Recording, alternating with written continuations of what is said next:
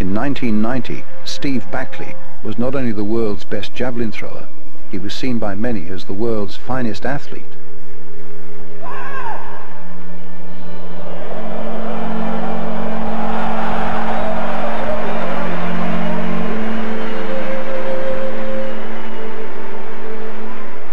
Very good game, very good game.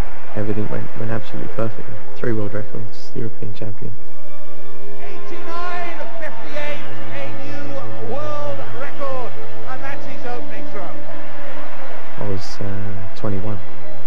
Where did he go from there? Well, that was it, World Athlete of the Year. It was almost a fairy tale season. It was always there. A few months later, it all went wrong.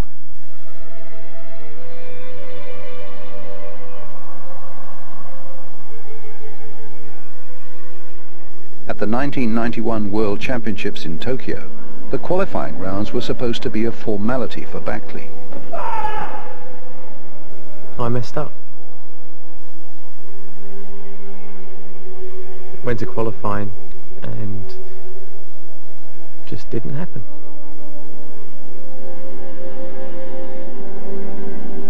"82 metres I think was the qualifying distance, and I'd been throwing 88 metres all year long, and I threw 78 metres. And the best explanation I think I've had for that was immediately after to the British press, who like, Steve, you're our best hope for a gold medal, what went wrong? And I just said, I think, you know, throwing just about rhythm, and today I don't think I had the rhythm, I couldn't hear the music. They were playing the wrong record. They were playing no record, there was no music, I don't think. I remember looking down the run-up and just thinking, what am I doing back here, you know?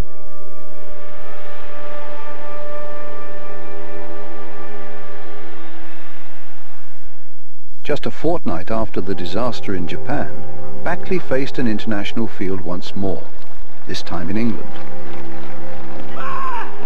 Everyone in the world came to Sheffield after Tokyo, and I threw 91.36. The throw was not only good enough to win, it was a new British and Commonwealth record.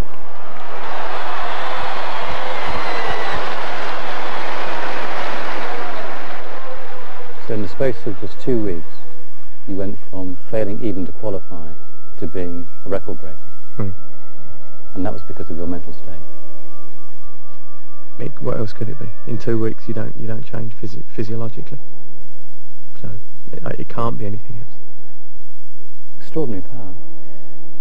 Is it? Yes, the mind, I think. The mind is incredibly powerful, and the body follows it.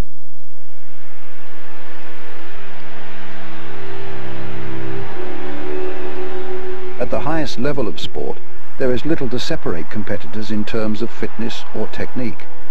Yet when it comes to the crunch, under the intense scrutiny of millions of spectators, some people just lose it. This for the Ryder Cup. It slipped by the edge and now things change.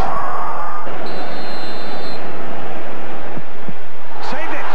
Oh my word. The difference between winning and losing is all in the mind. Never more painfully seen than when Doug Saunders putted for the British Open in 1970. Golfer's dream or the golfer's nightmare.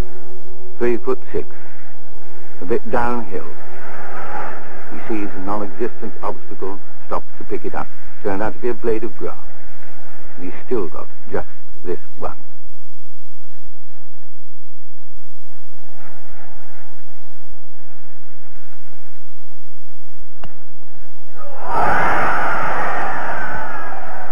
Somehow knew it would happen before it did happen. Unforgettable moments in Sanders' life. It's no wonder that under such pressure, even the best sometimes crack. But it's only now that scientists are starting to look at what's happening in the minds of sportsmen and women when the heat is really on. I don't think you can ever actually feel that pressure unless you're there. I mean, you know, take my husband for John, you know, he came out to Barcelona at the last minute. Representing Great Britain and Northern Ireland, Sally Gunnell. And he stood in that stadium with about 15 minutes before I raced, and he said, how the hell is she ever going to do this? He just said, there's just no way that anyone can do this. You could feel the tension, all the people watching there, how massive this whole event was. And he just thought, she can't do it. Sally Gunnell, campiona olímpica, 53 segundos, 23 centésimos. And I found it quite hard to think, God, I've actually done that.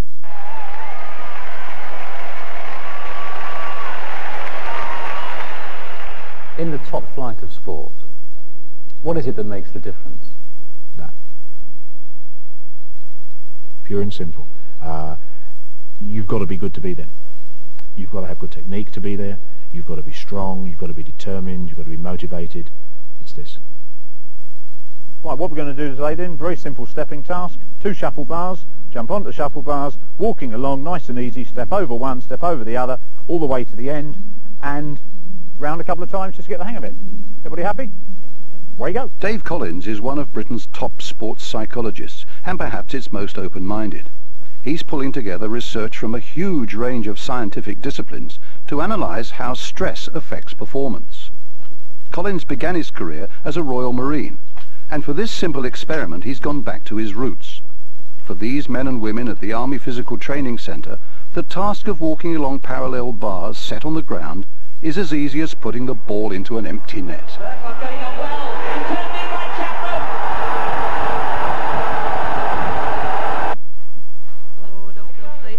Go on, girl, you'll be fine. Go on. But now Collins gets the soldiers to do exactly the same thing again. Only this time, 60 feet up in the air. Remember, don't think, just do it. Can't stop my legs shaking. Don't worry, just go. Go on, just go. Don't try and feel balanced. Yeah. Just go, you know. It's a graphic demonstration of how, when under stress, even the simple can become terrifying. Logically, the soldier is no more likely to fall off the bars now than when she was at ground level. Go for it. But her mind has let fear set in, and her body tenses up. She's lost it. I remember moving to Arsenal, and my confidence just drained away from me. As the ball came over, I was almost dreading that everyone else would miss it and it would come to me. It seemed to happen so quick. As I looked at the goalkeeper was this giant of a person that seemed to fill the whole goal, and the goal accordingly shrank, and there just seemed no way that I was able to score, and more often than not that was the case. How did that feel at the time? It is a very public kind of humiliation, because there's no hiding place. You can't just walk off. Although players do at times, they make excuses to come off because their confidence is gone, but I was one of those stupid ones that always tried to stay on the pitch and hope that it would go right, and more often than not it didn't. A few years later, Chapman, then with Leeds, became the league's most prolific goalscorer. His skills hadn't changed, but confidence makes everything feel different. You seem to have so much time to make the right decision. That's good running with a fine ball. It's almost in slow motion. Time almost stands still. You can actually almost see the indentation in the boot as the winger crosses the ball, and it takes an eternity to come over to you, and the goal seems enormous. But the goalkeeper shrinks accordingly, and there just seems an enormous area to hit. And you just don't think about failure. Failure never crosses your mind. Chapman! Oh, a magnificent goal by Lee Chapman! Think of a top level, which is total control. Everything's fantastic, I'm not having to think about things, things are effortless, I'm really performing on my best. And a bottom level, which is unfortunately much more familiar to most of us, which is out of control. Now, my job as a sports psychologist is to teach the athlete skills so that she or he can get from there into the in-control state. Sports scientists have long acknowledged the importance of total mental control, yet few before have tried to measure it. The reason is simple. It's an intensely personal, almost mystical experience. In 1993, as she prepared for the World Championships in Stuttgart, Sally Gunnell was suffering from a cold. To me, it's all the sort of the way you portray yourself beforehand. You know, it's very important that you're giving off very positive vibes. So I would, make sure that no one could hear me cough, and make sure I was still wandering around, feeling, this is it. You've got to run against me, and I'm feeling good here. It was all like acting almost. I was trying to just create this character and try and push down the little negative me inside that was, was really, not quite right sort of thing. And then by the time I'd got to the line, and we're talking 5-10 seconds beforehand, constantly, saying this is it, go for it, you might never get this chance again. Gunnell was drawn in lane 4. Her great rival, the American Sandra Farmer-Patrick, was just outside her in lane 6.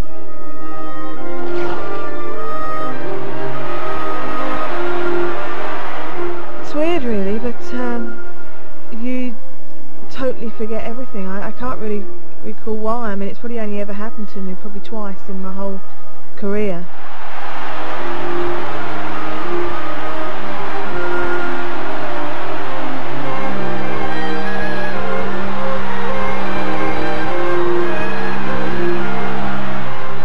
I don't ever remember coming off the last hurdle and knowing that she was there. I mean, this is what happened. She was actually right ahead of me, and she was heading all the way in, but I don't remember this, and it was only me sort of like fighting and going over the line, and I stood over the line, and it was like my life was almost starting again. It had almost been on hold for that last 52-7 seconds.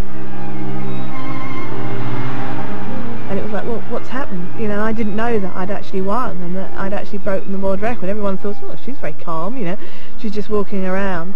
But I was looking to see, what actually happened in that race. I had no idea. It was though I would just run my own, tunnel vision all the way around. I don't remember any of it. It seemed like ages until actually, the commentator had actually announced, or the announcer had said, Sally Gunnell, new world record holder, world champion.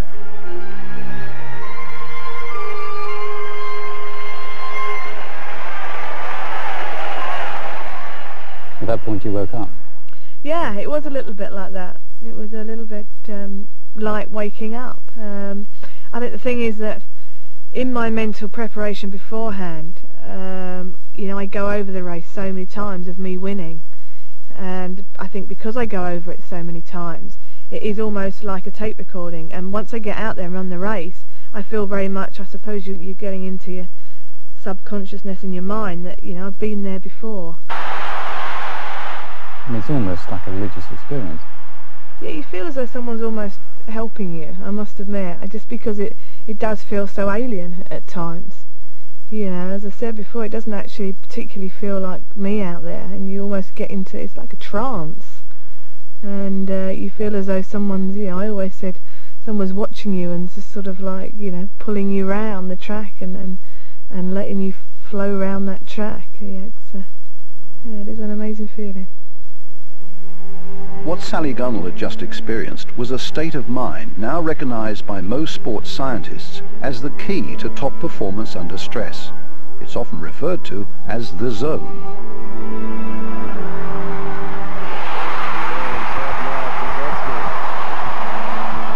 The zone, it's a term used where you can't do anything wrong, whether you're hitting a backhand, a forehand, or serve, or anything, and it all seems to land in. I mean, even the most ridiculous shot you possibly could try on the court, it seems to work for some reason, and when that's happening, you don't ask too many questions and you just stay with it. You don't know where it comes from, it just comes. It's like, wow, yes, this is what I want to do, this is the shot I'm going to hit. On the 16th, I was one up against Lauren Roberts in the singles. I mean, crucial time of the match. You know, it was coming right down to the wire. And he'd hit a good second shot, just stopped short enough. And I actually walked off the fair, went over to Suzanne and said, watch this. I'm ready, watch this. Sam Torrance is one up on Lauren Roberts. And you knew? I knew I was going to do it. This is it, I'm just going to do it. Forget everything else, what it means, what it's going to win. Just do it, there it is. And a great approach shot from Sam. Unbelievable golf.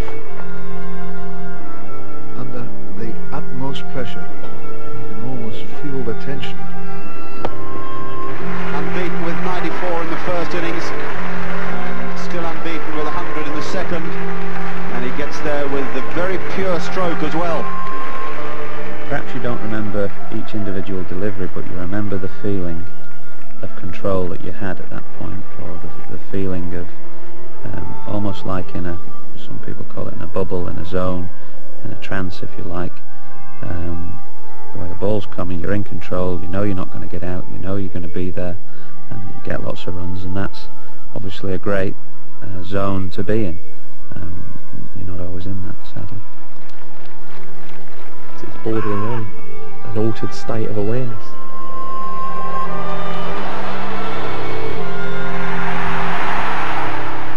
Taken 2 steps back out from myself, and I'm doing something, and I'm very aware because everything is crystal clear and it's happening in normal time but in a very controlled way, and I'm observing it. It's a feeling that everything is happening right and instinctively and automatically. There is a certain sense of peace, calm, tranquility, incredibly correct decision making. You are one with what you're doing. Really, at one level, the zone is an absence of negatives. And then if you want to go to the top level, then the zone is everything is so positive, you just flip into a super positive mode. And that's when you start, I'm sure what your athletes will talk about, these experiences of things just flowing and being effortless and so enjoyable, once or twice in a career. Finding yourself in the zone can bring the greatest rewards in sport. But what scientists now want to know is what this mysterious mental state really is, and what you have to do to get there.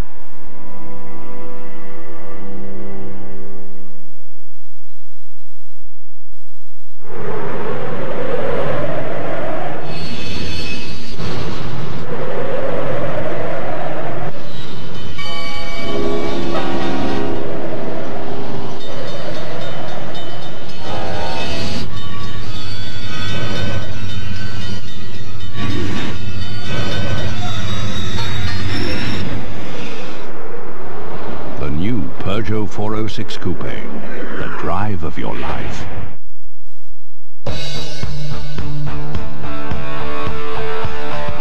Duracell is no ordinary battery. Because Duracell lasts longer, why settle for anything less? Better make it Duracell. Hey, is your film as easy to load as this?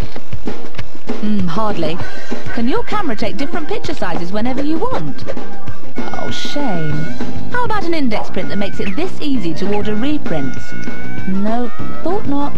You don't just need a new camera. What you need is an advanced photo system like Kodak Advantix. It's a different kind of film and a different kind of camera. Together they can help you take better pictures.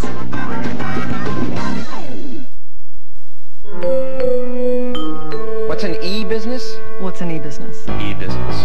E-business. I don't know. What's an e-business? I don't know.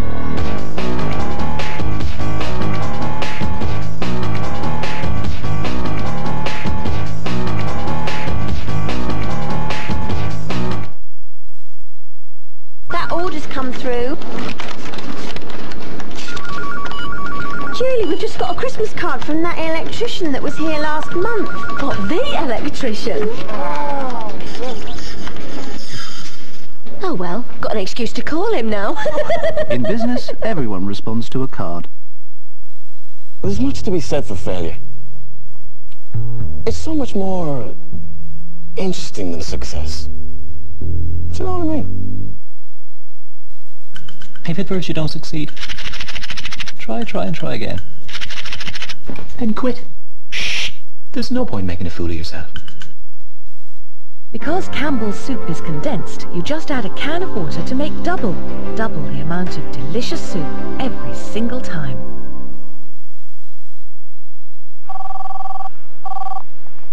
Hello? Hi, it's Jeffrey. Yeah? I've just finished my latest novel. I think it would make a terrific film. Okay, Jeff, read it to me. The sun rose... Good news for anyone phoning abroad. BT's Extra Call sale. For 3 months, calls made over your average bill will get a 25% credit. And the Prime Minister lived happily ever after. Listen, you got anything with dinosaurs in it? BT's Extra Call sale. It's good to talk.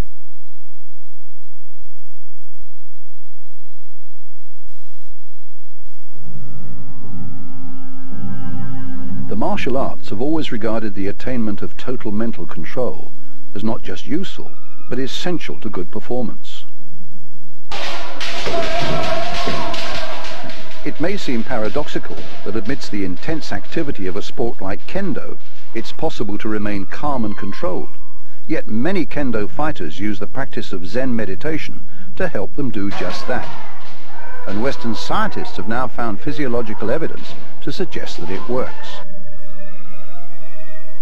In this experiment, kendo master Masataki Sumi is to practice with an able but less experienced fighter, Paul Budden. Both men are of similar age and fitness, and both are wearing electronic heart rate monitors which are sending a signal to a digital watch attached to their tunics. The watch records the pattern of their heartbeats as they fight. After 4 practice sessions of a few minutes each, the heart rates of the two fighters will be downloaded into a computer for analysis.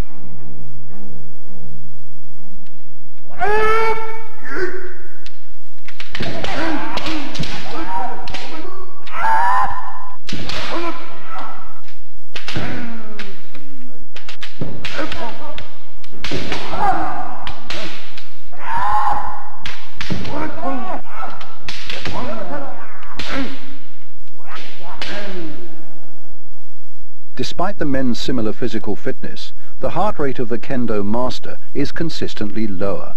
He seems to have remained more calm. We've got here the 2 resting data to begin with. Professor Sumi is red and Paul is in black, and we have the first practice here, where their heart rates remain fairly similar. You get a fairly similar response. But then, as the practice develops, you can see that Paul, the black line, and Sumi's, the red line, begin to separate out.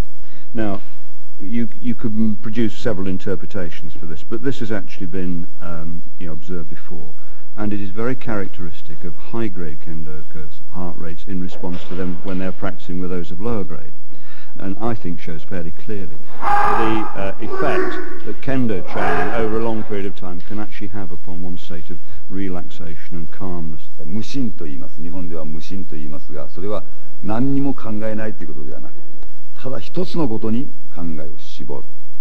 ところが一つのことに考えを絞るということは、そのことだけに絞るということではなくて、心の構えは大きく持っておるけれども、その中心のことだけを大事にする。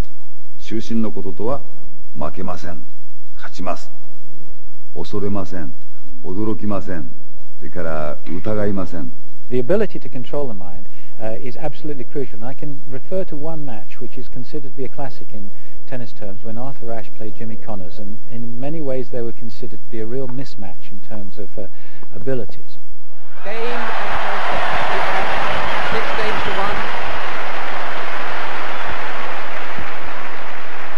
1. Arthur Ashe changed ends. He sat down and was perceived to be meditating, to bring his mind back to the here and now, keep his feet well and truly on the ground, and keep him firmly positive in the direction that he needed to go to win the match. And he was, as we know, successful. You think he was getting himself into the zone? No question about it. And I think if he were here today, he would be saying exactly the same thing. And in many ways, he was one of the first players who really started to tackle this issue. And of course, many more players now recognise how important this is.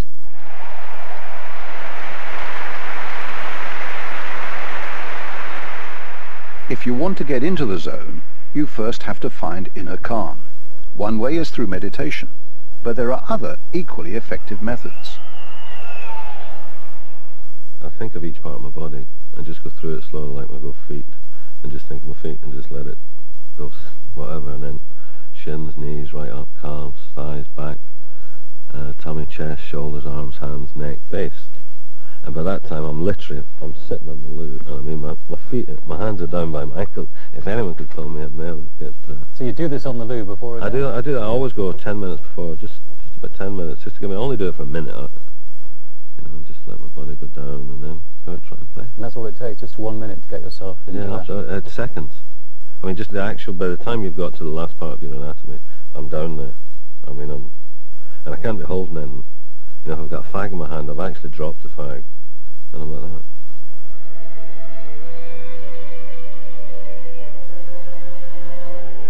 Some scientists, including Dave Collins, are now beginning to see close links between the mental state acquired through relaxation techniques and the peak physical performances attained when in the zone.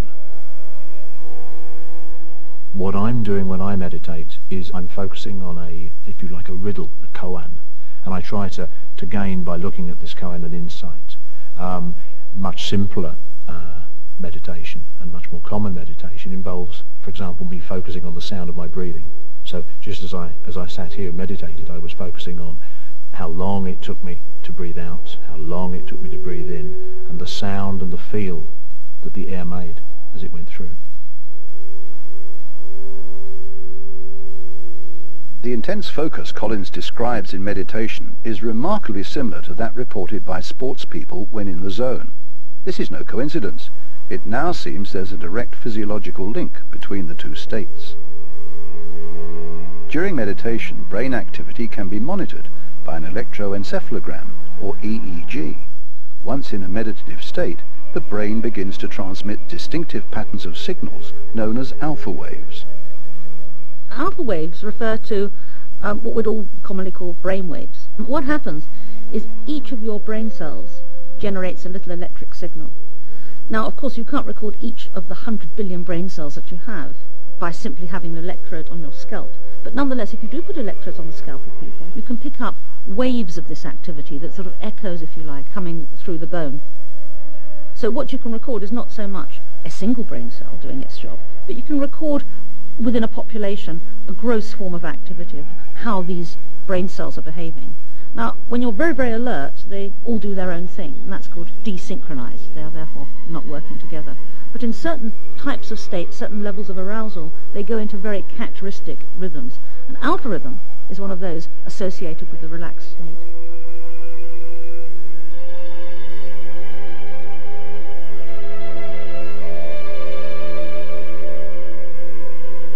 I mean, I got into working in EEG because as a martial artist, I was interested in trying to marry up or to come to terms with the writing of the ancient masters. When you strike, take as your thought the thought of no thought. The idea of emptying and clearing your mind. And I was interested to see if I could measure that. The experiment Collins devised involved wiring up Leon Griffin from the British Olympic weightlifting team with the same EEG equipment used to detect alpha waves when Collins was meditating.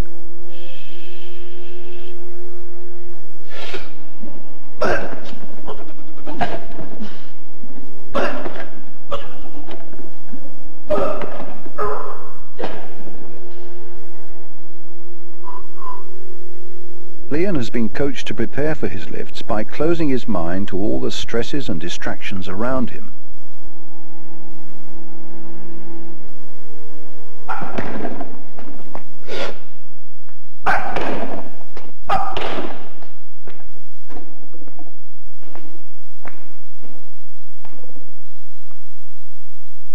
If Leon has successfully achieved a focused but relaxed state, then Collins would expect to see him produce alpha wave activity of exactly the same kind as someone sitting still and meditating.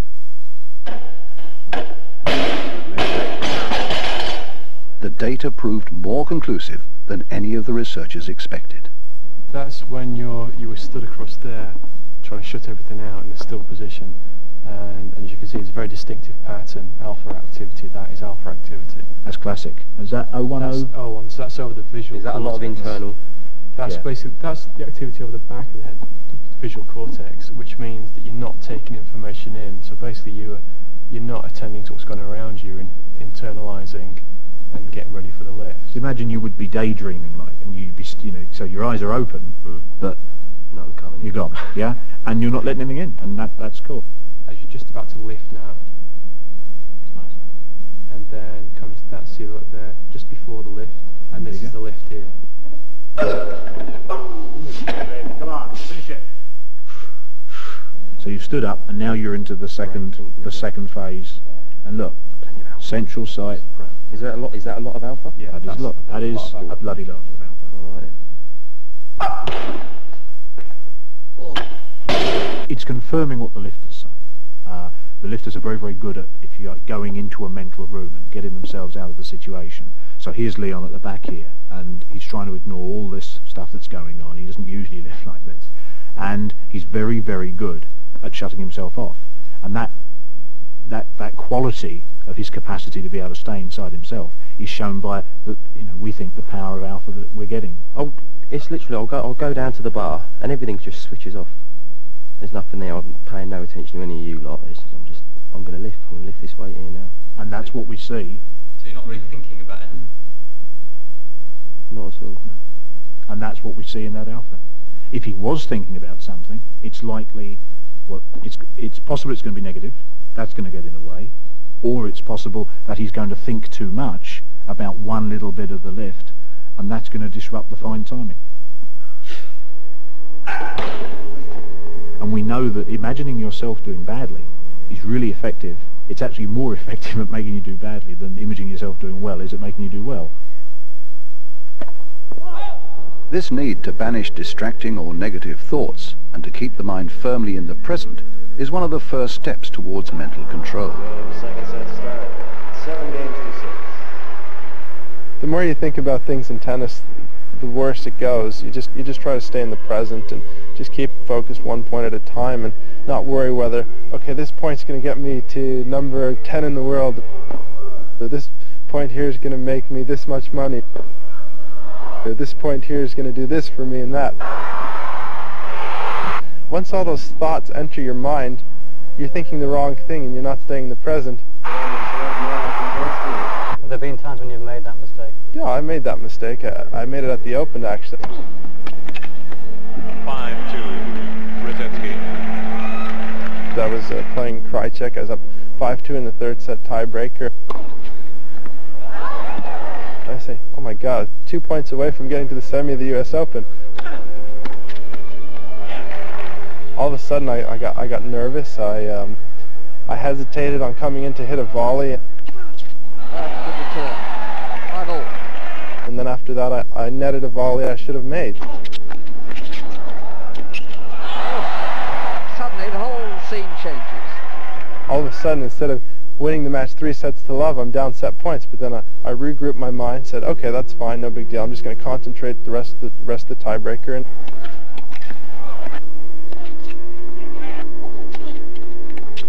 I managed to take the next 3 points in a row to win it. Yeah, that cheer, he knew as soon as he contact with him. They could have heard that cheer from Brzezinski in Manhattan.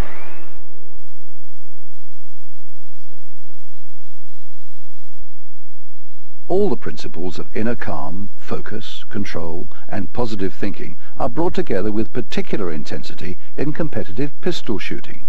The shooter tries to become so still and relaxed that he exhibits no discernible movement, even at the point of firing.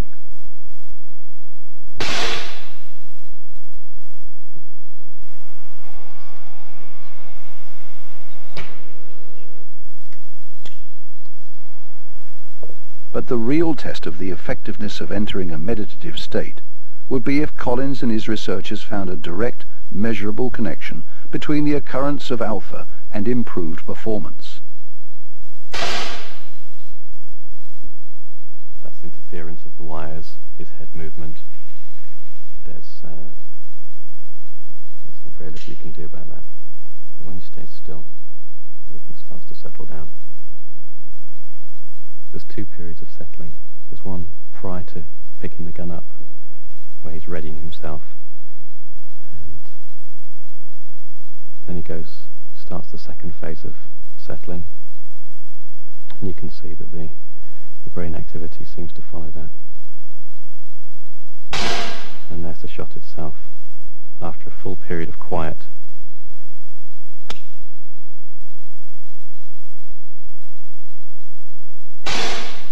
There's the shot again, there's some alpha. We'd need to analyse it fully to find out exactly where it was and how much alpha power was in there. What the data showed was a striking link between alpha waves and successful shots. This is some EEG data taken from the frontal area of the brain, and shows the alpha activity from 6 seconds before shot towards the shot itself. And we've taken 5 good shots and 5 bad shots and compared the alpha power in those shots. As you can see, the good shots have a higher alpha power throughout that phase, compared with the bad shots, a progressively lower alpha power towards the shot itself. When the alpha power gets higher, that's actually when the brain, in a sense, is quietening down, isn't it? Yes, there's less processing going on within this area of the brain. Research suggests that this could be linked with attentional effort, so that having more effort in the bad shot towards the shot itself, as indicated by a lower alpha power. So they're actually, when they've got bad shots, it's because perhaps they're thinking too much about it, they're trying too hard. Yeah, there's more effort being, maybe keeping the gun steady before the shot itself.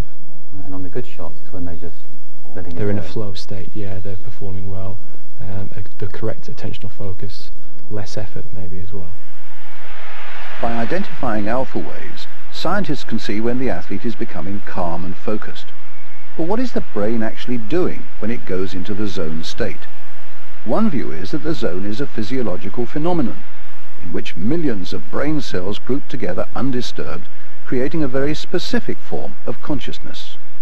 I think that one could say that within the brain there's no fixed centre, but different numbers of brain cells can be pressed into service, and I call those assemblies, but it doesn't really matter what word one uses. You can imagine it's a bit like a stone going in a puddle, generating ripples. There's some epicenter, some trigger, and that will then recruit to varying degrees different amounts of brain cells, and the amount of brain cells recruited that are rippling at any one moment, for my mind, could correspond to the depth of your consciousness. We can then go back to the zone. It strikes me that the zone is a very powerful stone thrown with the ripples undisturbed, without any rivals, without any other stones being thrown in. Now, I can't point to a magic area of the brain where this occurs. In fact, my own view is that there's no one committed brain area, that different bits of the brain will all contribute and help. But nonetheless, I think we can link it to a physiological phenomenon. So I think it's something that perhaps all of us have experienced. For example, when you're buried in a novel and you're absolutely oblivious to all else that's happening, or you're concentrating on some task at hand so you don't even hear someone talking to you. These might be small, perhaps more dilute examples of what the sports people experience and have in a very powerful way. If you want to be a winner, it seems there's something you first have to lose: your conscious self. What science seems to say is, you'll do more if you think less. This may be easy enough when there's time to stop and meditate. But what about when the body is highly active? How can a sports person perform acts requiring complex physical coordination without thinking?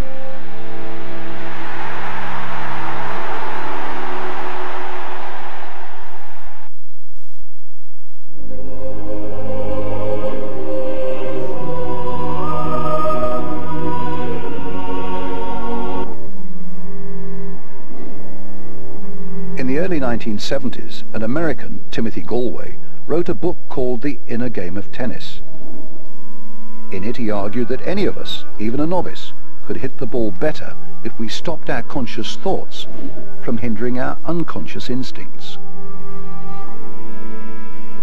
One of the drills that he came up with, which I found fascinating, and used actually a lot in my tennis playing career, was what was known as the bounce hit. Very simple thing. When the ball comes to you and the ball bounces, you say bounce. You might say it internally if you're playing a match, and when you hit it, you say hit. Now, immediately what you're having to do there is focus on the ball. How often have we been told? I was told by mother and father, watch the ball. But of course, you know, that instruction, watch the ball, is not a particularly easy one to put into practice. But if you have to synchronize your thinking with the happening of the ball, the bounce and the hit, immediately you're at one with the ball. And immediately your focus is in the right direction. You can't think of anything else. It's almost as though you're in a zone rather like a mantra, if you like, in meditation terms. It gets the mind right in touch with what you're trying to do. When you get on the court, you want to just be focused on the one thing, which is the tennis ball. I mean, it's great to have the crowd there supporting you and cheering you on throughout. But when you're playing, you want to be in a state where all you see is that tennis ball and trying to win that point.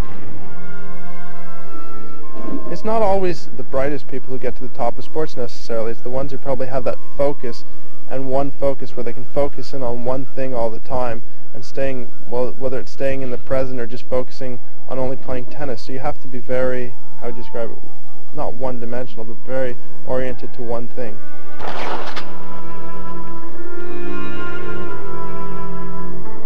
If I ever went to try and run 400 metres without the hurdles, I would tense up and I wouldn't particularly run particularly well in those races. But with the hurdles, I looked at it as a way as relaxing. You know, I'd flow over the hurdles. And I never looked at it as a barrier. I never looked at it as something that was in the way.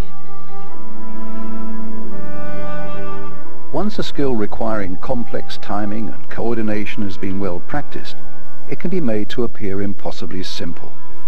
And as it's repeated time and time again, the smoothness and ease of the movements seems only to increase.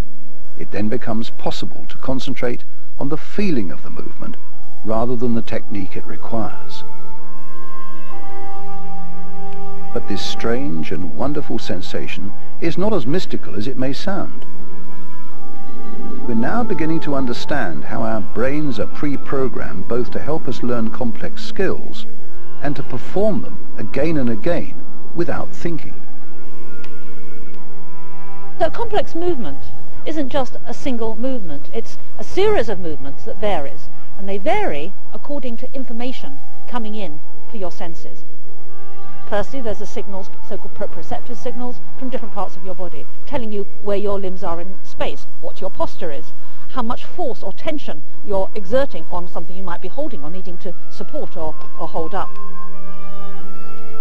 Then, of course, with your two eyes, and usually you need two eyes to very accurately judge something, how far something is away from you. Your ears also might be telling you the location of something as it clutters to the floor, for example. And you're having to summate and sort out all this information from the senses and at the same time sort out a corresponding movement, an appropriate movement that will adjust to that immediate feedback. Now, as if that's not bad enough, this has to be done very quickly. It's not as if you have time to think. We now know the area of the brain where most of this activity is achieved, and that's an area called the cerebellum. If I was to turn round and take away my skull, you'd see a kind of cauliflower object, almost like a clenched fist, nestling on the back of my brain. It does, in many ways, function as the brain's autopilot. In order for the cerebellum to work, it seems we do not need necessarily active, conscious concentration or thought. Indeed, the function of the cerebellum will be to free you up to think about other things or to concentrate on other things. When you're playing absolutely well, you basically think of nothing. You're watching the ball in the bowler's hand, and you don't stop watching it until you've hit it. The tennis ball comes at you so fast. How do you manage to react to it? Well, you have about 0.3 of a second to react to it, and it's just being calm in the mind and all the practice that you've done before. I mean, your muscles are used to it. I mean, once you get the stress in your body and you get a little bit of nervousness, it doesn't flow, so you have to make sure you're relaxed and just really focused. There is increasing evidence that once we've learned how to do something, our unconscious gains a life of its own and can sometimes perform a task much better than our conscious. Okay, when you open your eyes, I want you to pick up the left-hand object. Okay. Are you ready? Yep. In this experiment, a subject is asked to pick up one of the two small rods placed within an optical illusion. As she does so, the movement of her hand is recorded with minute precision by tracking the infrared emitting diodes taped to her fingers. Once she has done this, she is asked to say how the two rods appeared to her. Now, did they look the same or different? Different. Which one looks bigger? The object on the left. Okay, close your eyes. In fact, they were the same size. Her conscious brain is always fooled by the illusion. Yet amazingly, her hand is not. Now, when you open your eyes, I want you to pick up the left-hand object. By looking at the grip a hand forms 2/3 of the way through reaching for an object, researchers can tell the size of the object the fingers think they're going to pick up. And what they find in this experiment is that the fingers are never fooled by the illusion into preparing the wrong grip. Although signals from the eye arrive at one place in the brain, at that point they separate and they go off in two different processing streams. And in one stream, the end result of the processing is the kind of conscious perception and recognition of objects that we're familiar with. That's the thing that makes you able to say that's an apple that I'm Exactly, about to pick up. yes, and to plan your actions accordingly. Whereas the other system is one that seems to guide your actions online. So it's the here and now aspect of the object which is guiding your behavior when, for example, grasping the object. So if you're picking up an apple, then it's the other system that's doing it. It actually just does the task, never mind what you're thinking about. That's right. It makes no difference to that system whether it's an apple or an orange or whatever it is. If it's that particular size, then it will operate in the same way. All it's interested in is the dimensions of the object, the way it's oriented and placed in space. In Milner's view, the separate system that makes our hands immune to the trickery of an optical illusion is the same one that lets us catch a cricket ball without thinking. It's a very fast system. It's clearly evolved to be a fast system, so that, for example, our primate ancestors could swing from branch to branch in a tree and very accurately grasp a branch and not miss it, and of course do it just at the right instant when they need to grab hold of it. So the system is designed by evolution to be a very fast system. The message emerging from the scientists seems clear. If you want to be top in sport, don't think about it. Indeed, the slogan of one sports manufacturer may be sound scientific advice. But though some parts of our brains have evolved to perform great skills unconsciously, other parts have evolved to think and analyze. That's what makes humans so clever. The irony is that in sport, that cleverness can be the last thing we need. The brain likes a throw-up activity that's going to get in the way of you performing. And if you're a slip catcher and the ball comes, bang, you catch it, then that's very different to under a skying ball and looking at it and thinking about it. I hope the selector isn't watching this. What will happen if I miss this catch? If I've got time and my brain loves throwing worry in, then the more time, the more potential disruption. If you're a sports person and you're performing some very intricate skill, basically that's best done on autopilot with the cerebellum, the cauliflower area at the back, absolutely coordinating the inputs of the senses and the outgoings of the movements. Now normally the way that works, for example when you're driving, is that frees up your mind, literally your mind, for fanciful thoughts, fantasies, memories, plotting revenge or doing whatever one wishes to do. And that is absolutely at odds with concentrating on just one thing. And it might be, perhaps that's why it's so hard and so remarkable that people can, and perhaps that's why they only achieve it at certain times in their lives, where on the one hand you're letting your brain run on autopilot, your cerebellum do all the sensory motor coordination. You're not conscious of that, you're freed up from that, but at the same time you're not freed into a whole complex infrastructure of thoughts, fantasies, hopes and dreams. You're in a way reducing your consciousness to nothing, but at the same time not being conscious of the movement. And that must be quite hard to do. It's almost paradoxical, and I can see why perhaps that is so hard for people to achieve. Athletes who got into the zone have managed to compartmentalize and control their minds to what scientists regard as an extraordinary degree. It's no wonder it's something that few ever really experience. But imagine if you achieved that ultimate state, yet had its rewards snatched from you. Despite a career plagued by injury, Derek Redmond began the semi-final of the 400 meters in Barcelona in 1992 as a strong favourite, not only for a final place, but for a medal. I was in the zone.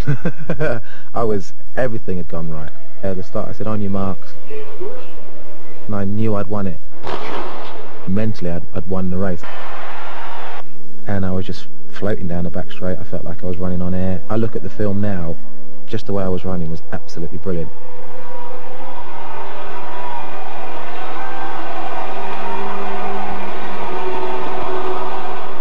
And all of a sudden I had what I thought was a gunshot from the crowd.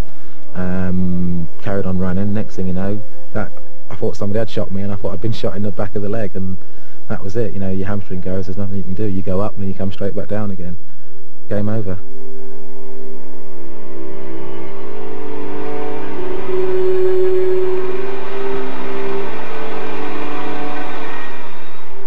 And I remember getting up and thinking, if you get up now, you can still qualify. And they've got 50 metres to go and they're all flying. I've got 250 metres to go and 3 hamstrings, and I'm still thinking that I can qualify. You really believed you could still get through? If you had come up to me then and said, I bet you everything in the world you can't qualify, I would have said, you're on. I honestly felt I could still qualify. Redmond was so deeply in the zone that his mind simply refused to accept what his body was telling him.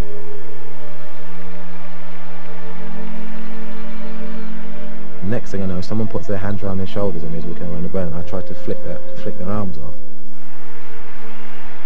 And I heard my dad say, look, it's me. You know, you don't have to do this. And I turned and said, I do. He said to me, well, look, we started everything together, we'll finish this race together. And at that point, I couldn't hold it in anymore, and it was like, everything came out.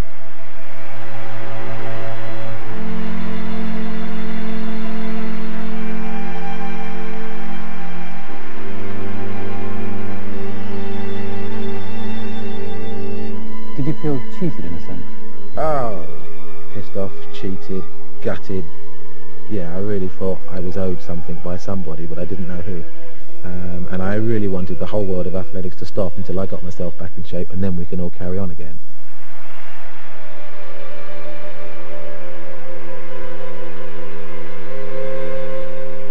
You know, if I had a wish, most people's wish would be to have, you know, all the money in the world. My actual wish would be to go back and finish that race. There's absolutely nothing I can do about it. There was definitely a part of me that, you know, was dead and buried, and I'll never really, you know, get to see it again. And I'll never get that particular situation of those athletes at that time, all in that shape. It's gone forever, you know, and there's nothing I can do about it.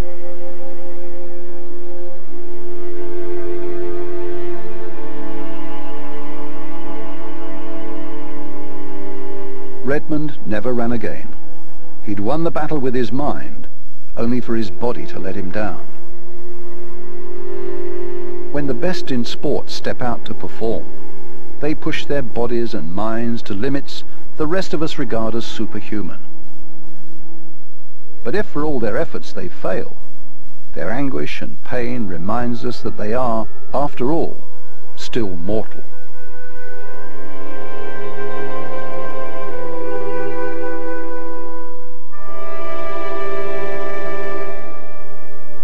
If you have any questions about tonight's Equinox, you can call Science Line on 0345 600 444. Lines are open until midnight tonight and any weekday between 1 and 7 p.m. Calls are charged at the local rate.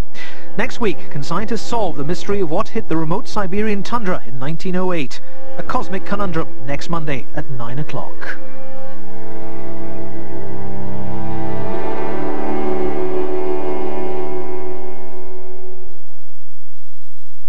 If I wasn't with Jason, I'd either be dead or I'd be in jail or whatever. So, you know, I did make the right choice. The only thing that I had heard was like footballers, what they're like. They're known to be naughty boys. Singer, actress, dancer, model, footballer's wife. A marriage of two halves, cutting